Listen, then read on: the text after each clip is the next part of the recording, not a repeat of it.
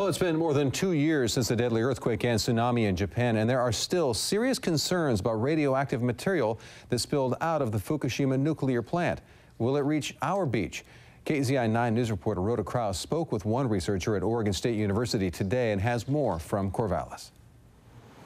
Researchers here at OSU have been monitoring the radiation levels in wildlife along the West Coast. This is one of their radiation detectors here at the center in Corvallis. Their discoveries might come as a surprise. I can show you my trip to Fukushima. Getting ready to go onto the top of Reactor 4 at Fukushima. KATHRYN Higley works at the Radiation Center at OSU. This is just a Google map, but I was on top of this building right here.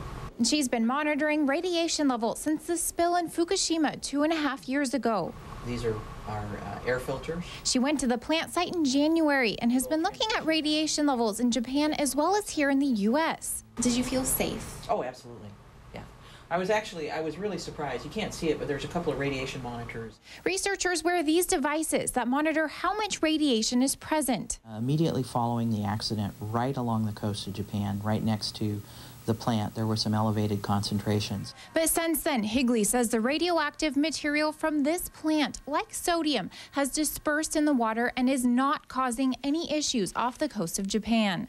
We don't expect any adverse consequences to the animals, to marine species, to people consuming those species from the releases at Fukushima. And even in Japan, Higley says the radioactive levels are low. Epidemiologists are saying they do not expect that they'll ever be able to see an uptick in cancer in the population attributed to Fukushima. Now, the research is still ongoing. Scientists will be collecting data along the West Coast and in Japan for years to come. In Corvallis, RHODA KRAUSE, KEZI 9 News.